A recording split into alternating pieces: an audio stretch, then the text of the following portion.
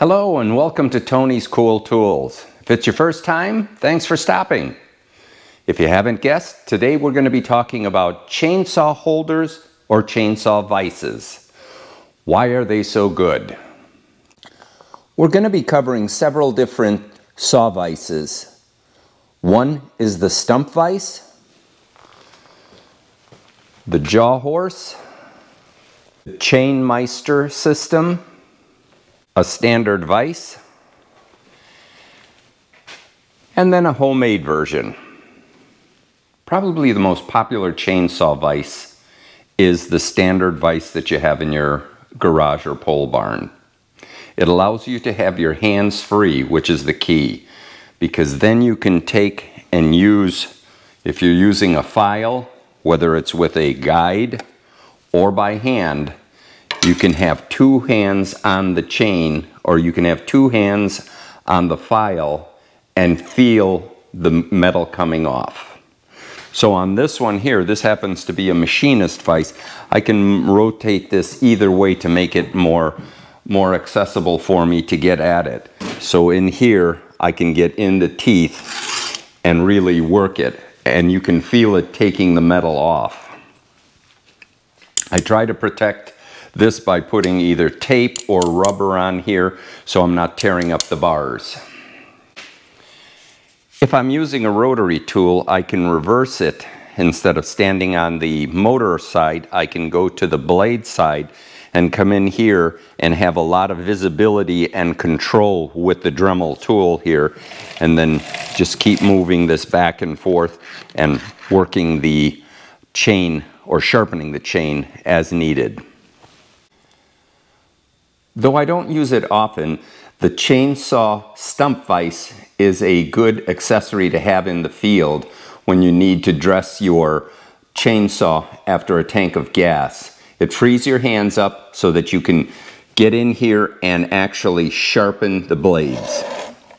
Another option for a chainsaw vise is the jaw horse. Usually you find these at construction site. You can hold 2x4s, 4x4s, whatever. This jaw opens up all the way here and really holds something once you put it in.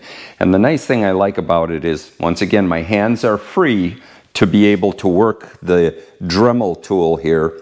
The only problem that I find with this is I'm bending over a lot, and that's not very comfortable. But it will do in a pinch. So this is just another option for you. Without a doubt, the chainmeister holding system is by far my most favorite way to hold a chainsaw. This is the way I have my sharpening station. I have my chainmeister vise here. I have my gloves, glasses, everything necessary for sharpening. And I usually have 2 or so Dremels here with different size bits, so I don't have to move around much. I have my magnifying glass that has the light on it. Makes life a lot easier. At the last 2 firewood frenzies and on my channel, probably the #1 question I have is, what type of vise am I using and where can you get it? As I've mentioned, this is called the chainmeister vise system, and I'll have a link at the end in the info section where you can get it. I purchased this about 8 or 10 years ago while watching a YouTube video. A gentleman who was a landscaper, CT Scaper is the name of the channel, had this, and I thought, man, that's pretty cool.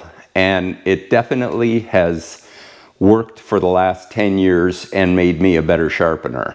The current cost on these are $28. That is pretty pricey, but when you look at the material that this is made up and how they do it, it's pretty neat in that it is all steel, it's powder coated, and it's set up so that the vise here holds any size bar.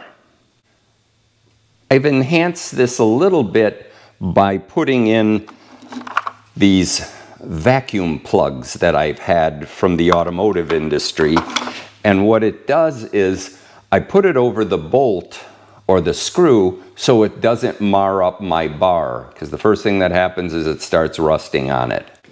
You may not have to do that, but I figured, why not? I have the vacuum tubes, just do it. Here's what I'm talking about, this little rubber plug here. I take this, cut it down, just push it over, and now when I'm tightening up the bar, it doesn't, as I say, mar the bar, the chainsaw bar. Here's how it looks with a chainsaw on it. A view of how it looks when I'm sharpening. So you don't want to spend more than $50 on a saw vise. Let me show you a way you can do it cheaper. All you need is either one of these or one of these. Let me show you what you can do with them. Voila! By taking one of these or one of these and either doing it yourself or having your friend weld it to a piece of plate here, you can now have a vise for a very minimal amount of dollars. This Chinese vise, I probably picked it up somewhere, but it even has the price on it, 79 cents. So all I would need is a piece of metal, have it welded right on, and now you have a vise.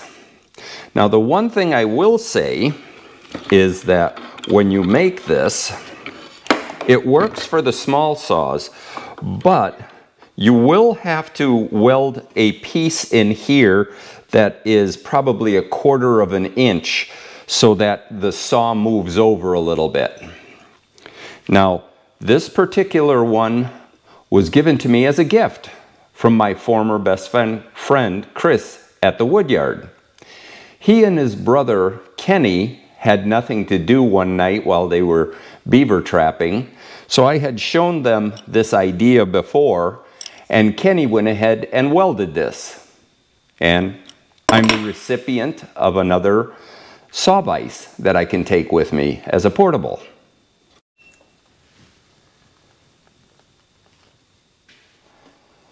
Like your cell phone, I never leave home without my sharpening kit, and this is how I travel with it. Let me show you how it is in the back of my truck. As I mentioned, I always bring the chainsaw vise with me. Similar to a steel used by a butcher to tune up his edge, the same thing holds true with your saw. After a tank of gas, even though I have 2 and 3 saws out there, sometimes I like using just one because it may have a longer blade, or for whatever reason, I like to tune it up after a full tank of gas. And 2 things that it does: makes the saw cut faster and last longer, as long as I don't hit any rocks or metal. And though I do use a file, in the field I prefer using the Dremel tool, the cordless one. Works very quickly, and all I'm doing is taking that rounded edge off after a tank of gas and just tuning it up a little bit so it's cat claw sharp. I hope you found this video informative, and if so, if you could please like, share, and subscribe if you're not a subscriber already. And remember, pass it forward, make the world a better place. And don't be a tool, watch Tony's Cool Tool. Until next time, stay safe, see you later, bye.